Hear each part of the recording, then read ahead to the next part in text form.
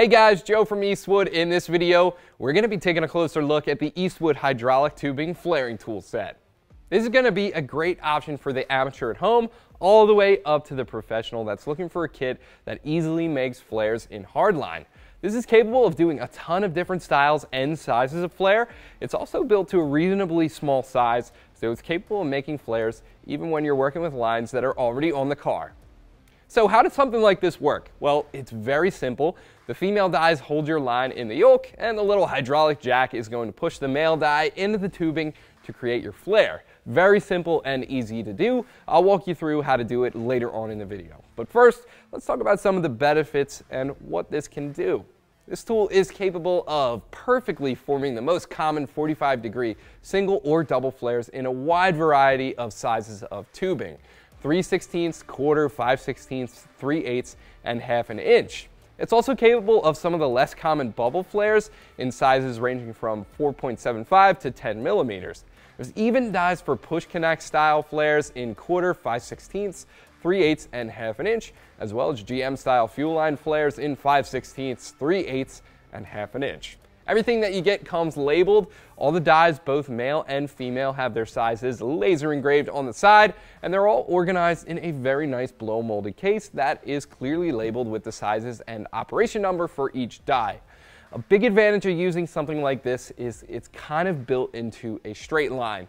Everything is built into that one profile, and it's going to be packaged to be relatively tight.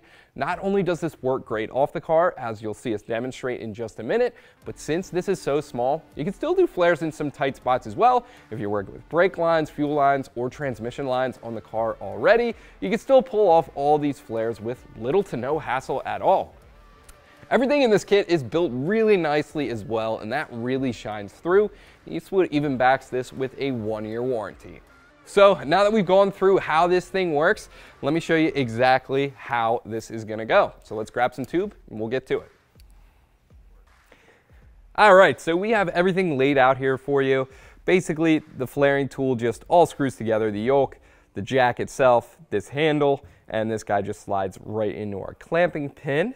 We're going to be doing a double flare in some 3/16 inch tubing. As you can see, prep work for the tube, pretty simple. You want to make sure it's nice and straight. Eastwood tubing straightener for that. You also want to make sure that it's cut correctly. Don't use a hacksaw. The Eastwood professional tubing cutter is a great option to get that nice cut up there. You can also see that it's deburred inside and outside. Eastwood deburring tool is great to get that edge, and that is going to be what you need for a good flare. So let's dive into this. We're going to get this nice and lubricated here. Just dip that in the die like so. That might be a little much, but no big deal.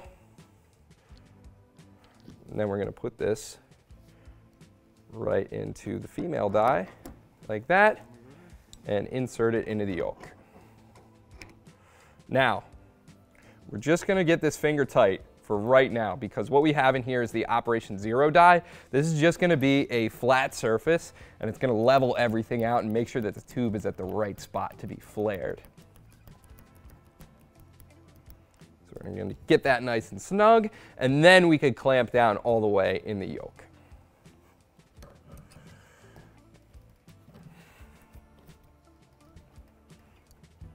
And we're going to make sure that's nice and tight.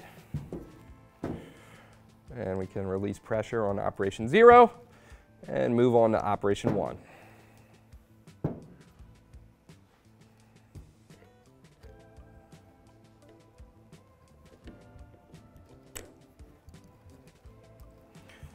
And make sure we close the jack.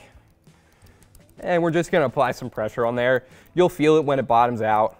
It's going to give you some fight, of course, when you're flaring the tube, but that's about bottomed out. Then we can release pressure and move on to Operation 2. And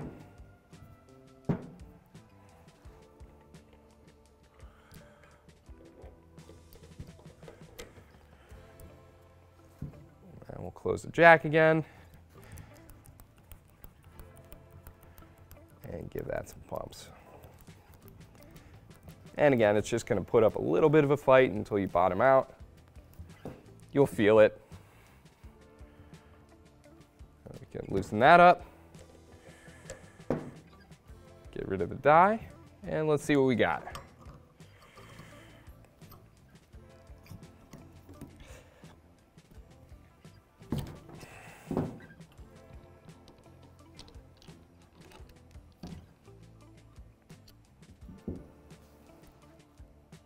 So pretty good looking double flare, pretty simple to use this thing, and you're gonna be able to get that every single time.